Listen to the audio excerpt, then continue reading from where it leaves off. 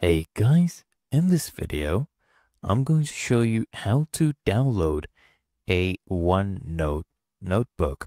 So this is my notebook right here, Biology IGCSE. It does have two sections. I'm going to show you how to download the whole thing. Okay, first what you need to do is come here at the top left and click on File. And here you'll see a bunch of options.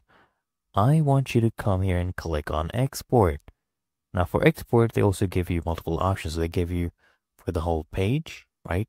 Whatever page you are on currently, a section, or the whole notebook. Now this is what we need.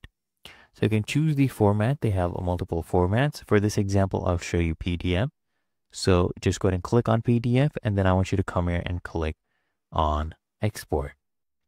All right, so right here you can see my file explorer has opened up, and I can rename this as I want, but I'll just go ahead and save it as this. So I'll go ahead and make sure current notebook is selected and then just click on save.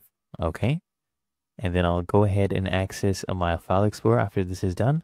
And I'll go ahead and open this up. All right. So I'll take this and open this up in my Chrome.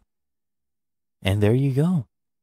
Really that easy and simple. All the sections, all the pages.